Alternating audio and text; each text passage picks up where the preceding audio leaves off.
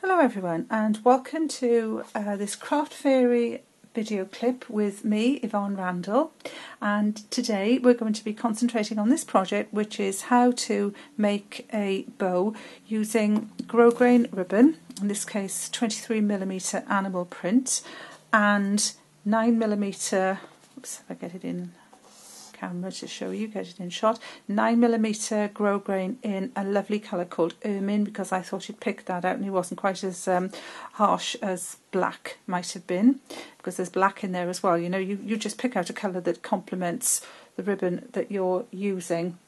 And the only other things we're going to need is a ruler, a scissors to cut out the ribbon, and a needle and thread. Sorry girls, no gluing. I did try and glue these, but to be honest with you, I really didn't like gluing. I'm not much at gluing at all. Right, okay, now then, this bow measures 5.5 centimetres, and so to get 5.5 centimetres, I've started off with a piece 13 centimetres long. That's because when I fold it over, I'm going to have an overlap, and you have to think about the overlap when you decide how big your bow is going to be. So there's my 5.5, so you can see my overlap is approximately that much. So it's about 1.5 centimetres where I overlap, but what I do is I make sure that when I've folded it over, I actually measure it, because if you don't, every one of your bows is going to be different.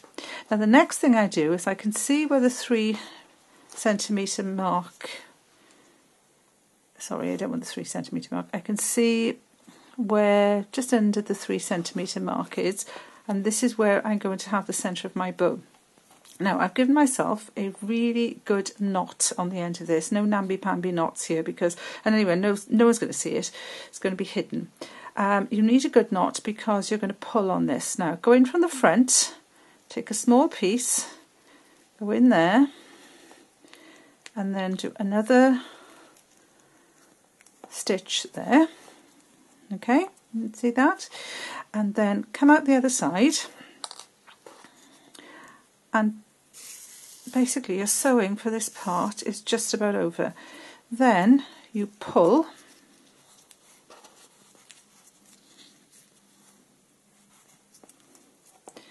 which then gathers your bow in the centre.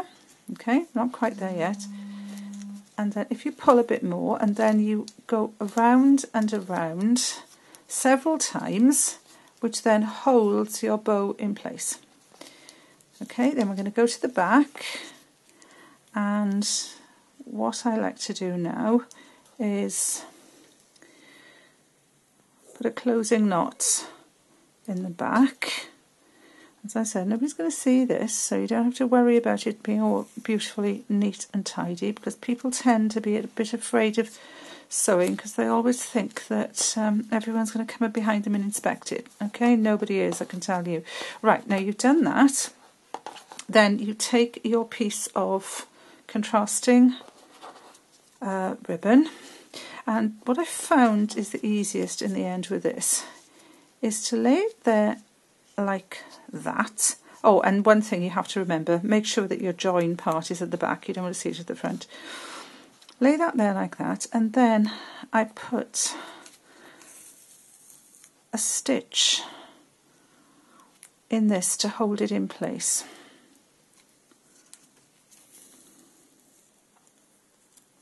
Making sure that your thread, you can see that thread is around the front, right? Making sure it's at the back. Okay, so you've got this held in place.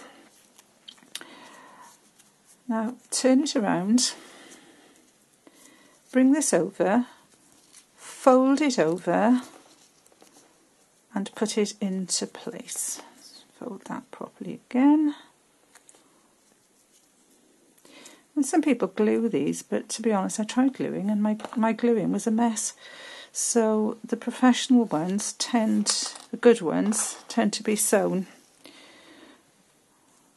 Right, now all you need to do now is close this off with a few stitches.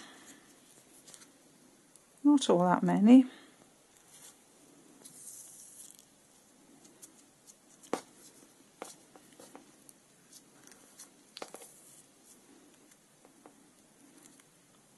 Get it all into place, and then a closing knot again.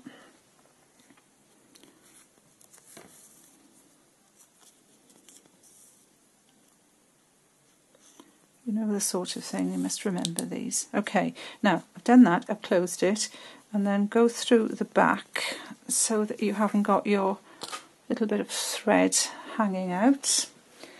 And take your scissors and cut it there, turn it over, and your bow's made.